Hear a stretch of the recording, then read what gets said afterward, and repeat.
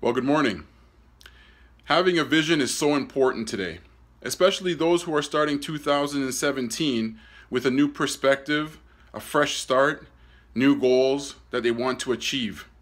But let's face it, most people will actually drop off or fall off from their dreams or their goals that they've made known to themselves and other people within 15 to 20 days. But let's look at the idea of having a vision, having a sense of direction. What vision really means is creating the discipline to stay focused, creating the discipline to stay on track of what you're trying to accomplish.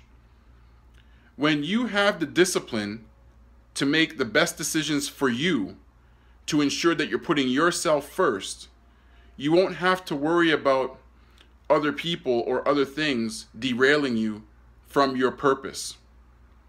Vision is key, but discipline is needed to keep your dreams, your vision alive.